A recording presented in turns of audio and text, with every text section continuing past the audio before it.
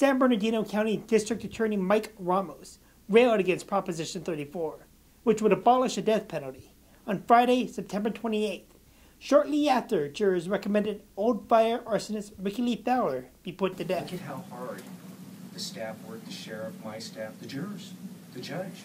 I mean, and multiply that by hundreds, thousands of all the citizens and all the people that do law and justice in our state that would be thrown out in a second, just with that proposition passed.